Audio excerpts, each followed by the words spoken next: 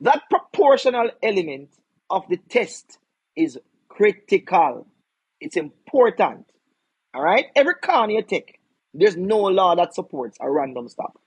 Because the constitutional and the Oaks test speaks to that for the infringement to be demonstrably justified, then the attorney general or whoever you sue, if you sue the constable personally, they would have to demonstrate that their actions and or the law that they used to assert this power was necessary, in other words, was proportional. And by proportional, we're saying that it means that there was no less intrusive way than what was done to infringe on the constitutionally protected right. Thank you all. I see the thumbs up. All right? So let's move forward. We get into claim form shortly. We have a little time here. All right? Now, I've started to share some of the public interaction policy. I'm reading right now. All right? So just give me a second. And I'm going to share a few more before I jump into the claim form. Because I said this policy is important for the public to be aware of. Last time we met, we talked about stop and search, and we looked at the policy. We went down, we looked at all those elements. All right. Yes, OMG Collins, you can comply. It is your constitutional right to waive a right if you want. I am not telling anybody that they can't. If you feel like you want, you can. It's your right. For those who don't wish to, because without rights they were a slave, then again, it is their right to assert their right. Because the law is, if you fail to assert your right timely, you have waived it. That's called acquiescing. Yes, guys. Acquiescing is a legal term for silent mean consent. Remember, old time days when you say silent mean consent, there's a legal there's a legal term for it. It's called acquiesce. You have acquiesce, like some people say acquiescing. Acquiesce. You remain silent, fully being aware of what's going on. The law says you consent. So don't just keep your mouth shut. All right? So let's look at some of the policies here. And then we move forward. All right, 1 second.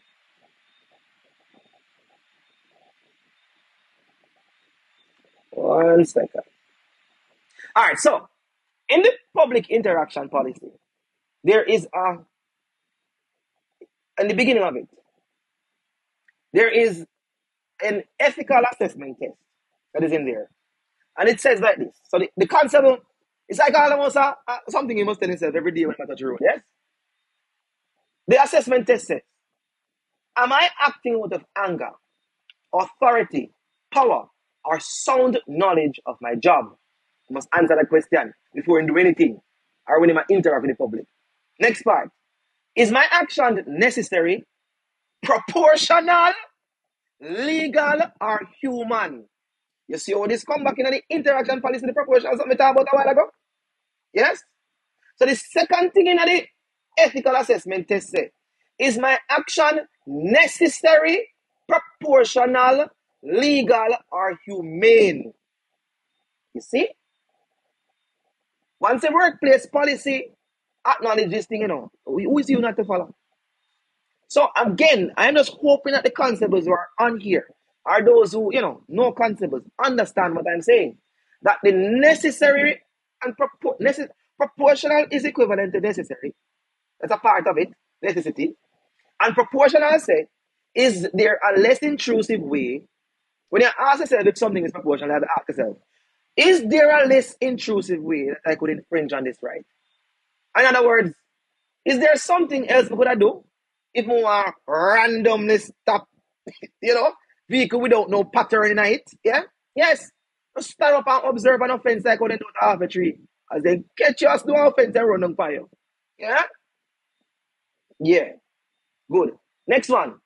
Would I do it if my family was standing beside me? Next question there to ask themselves. Can I live with this for the rest of my life? Next question.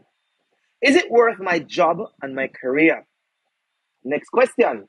What would I do if I were being videotaped? Enough people realize that the police don't like get videotaped because them.